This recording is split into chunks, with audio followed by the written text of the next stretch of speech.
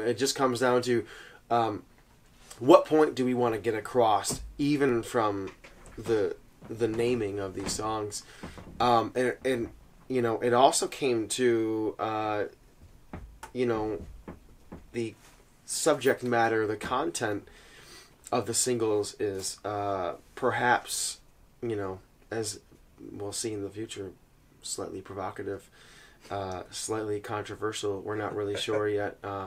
We have yet to see that result from the public, as no one has heard it.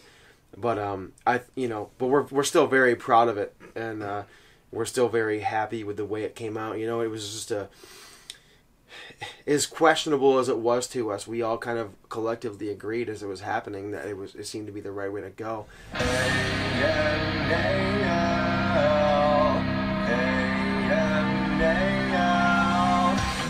Let me tell you a story, a tale of dreams and fantasy.